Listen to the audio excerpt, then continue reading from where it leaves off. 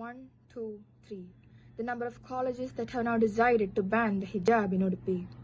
We used to be known once as the biggest democratic country, but now look at us. Our own ruling party chooses to blatantly ignore our constitution, the backbone of our society.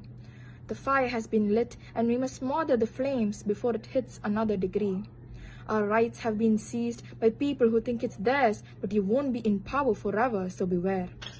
Beti Bachao, Beti Padhao were the words you wrote down, yet now look at you, hindering the education of those girls who choose to wear the hijab.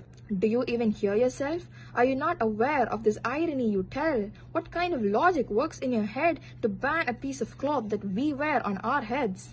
Does it harm you?